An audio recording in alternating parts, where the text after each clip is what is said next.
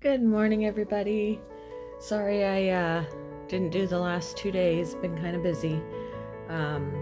But welcome to today's video for September 29th.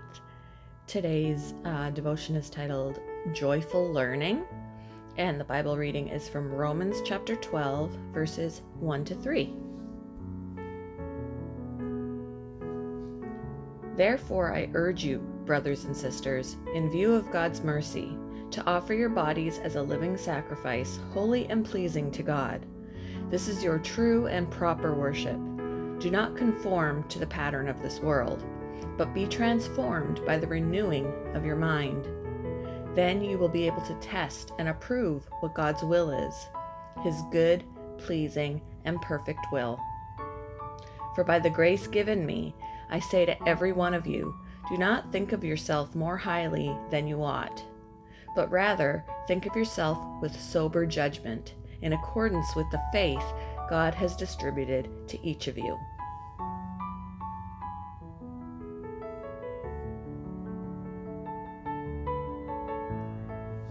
In the city of Mysore, India, there's a school made of 2 refurbished train cars connected end to end.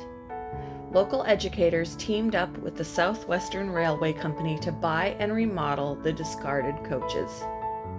The units were essentially large metal boxes, unusable until workers installed stairways, fans, lights, and desks.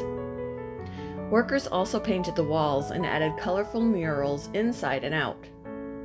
Now, 60 students attend classes there because of the amazing transformation that took place.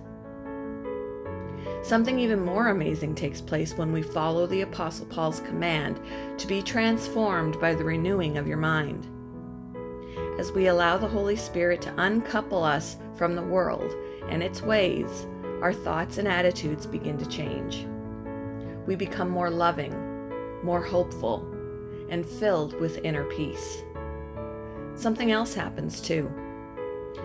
Although this transformation process is ongoing and often has more stops and starts than a train ride, the process helps us understand what God wants for our lives. It takes us to a place where we will learn to know God's will. Learning His will may or may not involve specifics, but it always involves aligning ourselves with His character and His work in the world. Nali Kali, the name of the transformed school in India, means joyful learning in English. How's God's transforming power leading you to the joyful learning of His will?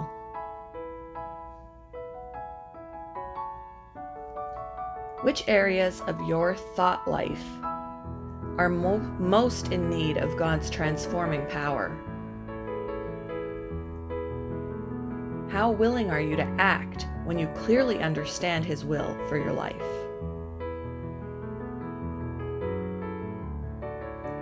Thank you for joining me for today's devotion, and I hope you all have a wonderful day.